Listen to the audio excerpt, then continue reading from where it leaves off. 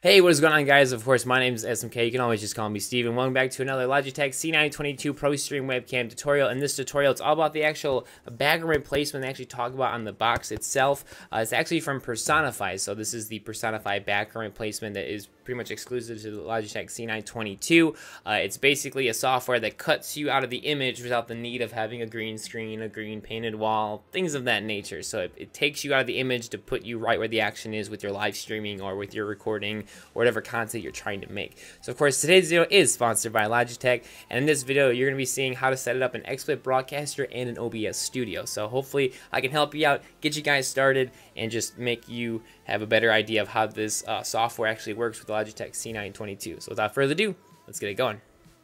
Alright guys, so just a reminder, when you plug in your C922 into your computer, if you're on Windows 10, you should have a pop-up that appears on your desktop saying like, hey, you can download the Personify Chroma Key for the C922, which is the software that allows you to actually use the background replacement in either Xsplit broadcaster and an OBS studio. So again, if you do not see that pop up on your desktop, just go to the official website for Logitech, go in the C922 support page and download the Personify software so you can start using the background replacement, start messing with it. So again, of course, the link's down below in the description for the link to the official website so you can download the software if you do not have it as a pop-up on your desktop. But just a quick reminder to make sure you guys download the software in order to actually use the software when it comes to trying it out and using it in Xsplit Broadcaster and in OBS Studio.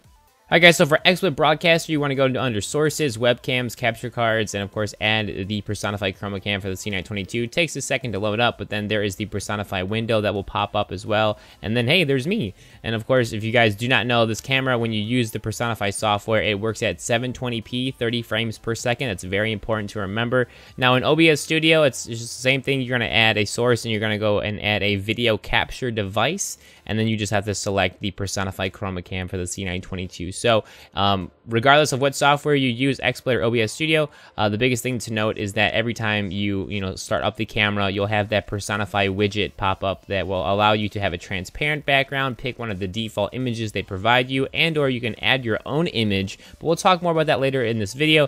But that's how you guys get started with the Personify Chroma Key in Xsplit Broadcaster and in OBS Studio. Well, now let's talk about just the general information you guys need to know about using this software.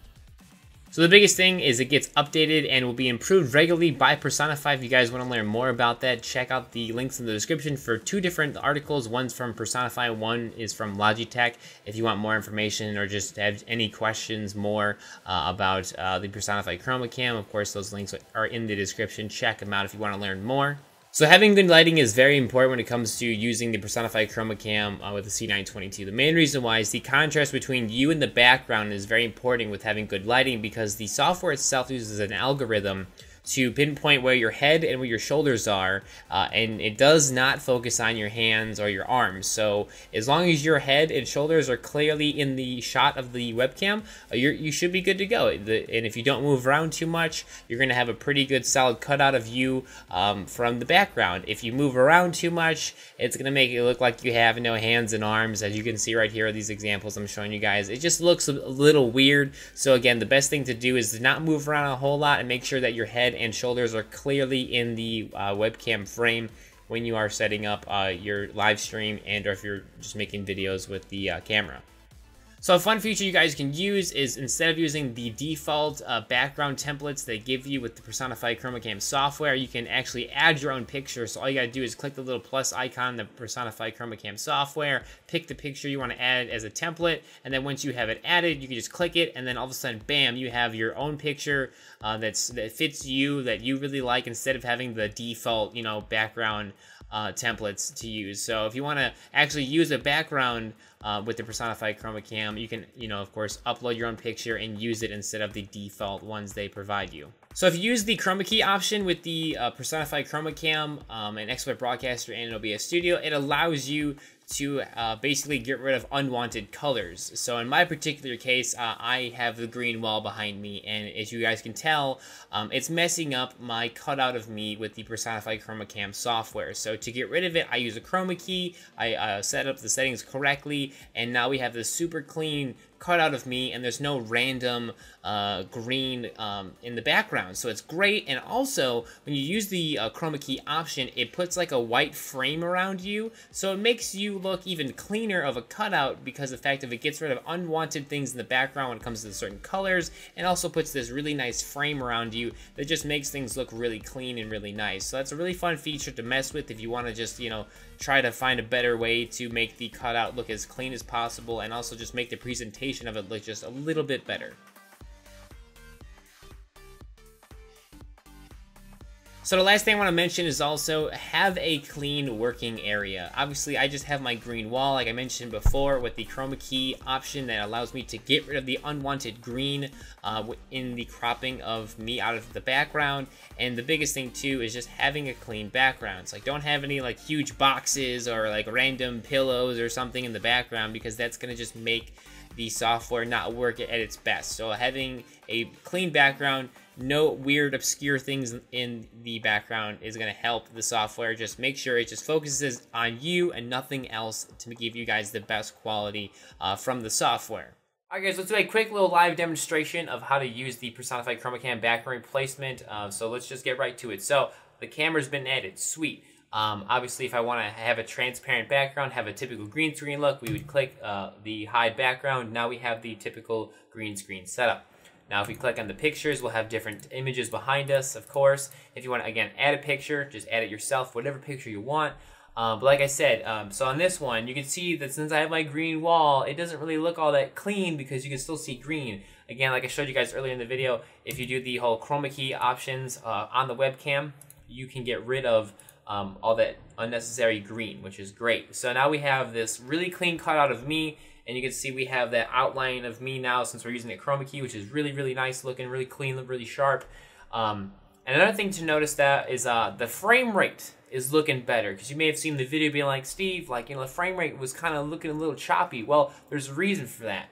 So if you go into the little gear settings right here, you can notice that there's a performance versus quality. And when you're on performance, you're going to get more of a quality focus towards making the cutout of you the best it can be. So it's more focused on that versus the frame rate quality.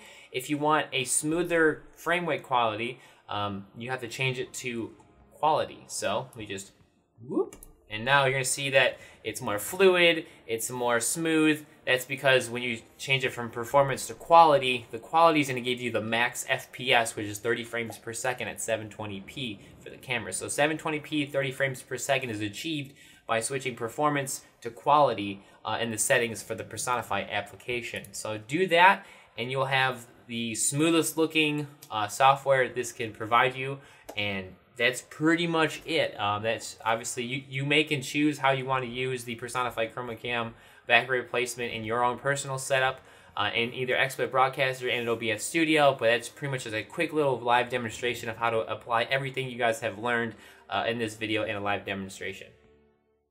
Alright guys, so that's everything for the Personify Chroma Cam background replacement. Of course, if you guys do not know, this setup is not meant to replace a typical green screen. As I call it, it's an entryway level of having a green screen without having to spend more money, because obviously getting green paint and getting green fabric, it costs, some money, and after just buying the C922, you may be like, nah, I don't want to spend a little bit more money. I'm just not really feeling it. I get it, money's tight.